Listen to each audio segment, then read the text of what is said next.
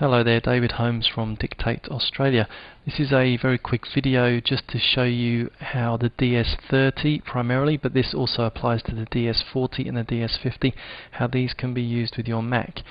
Now on the Olympus website it doesn't mention that the 30, 40 and 50 are Mac compatible. It's the software that comes with these recorders that's not Mac compatible. The recorders themselves work beautifully.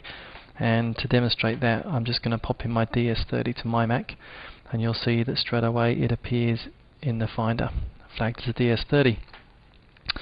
Now if we have a look in there, you'll see some folders. Folder A, B, C, D and E are the folders we're interested in. This is where the audio is recorded on the recorder. And if we have a look in folder A, we'll see some audio that's already in there.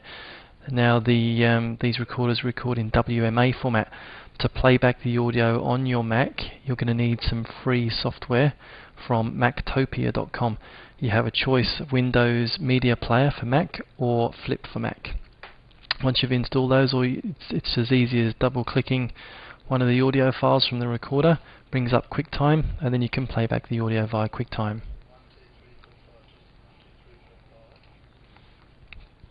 And there you have it. The audio is available for you from your recorder. You can drag and drop it across to your Mac, do whatever you need to do with it. So DS-30, DS-40, DS-50 work beautifully with Macs and are fantastic recorders.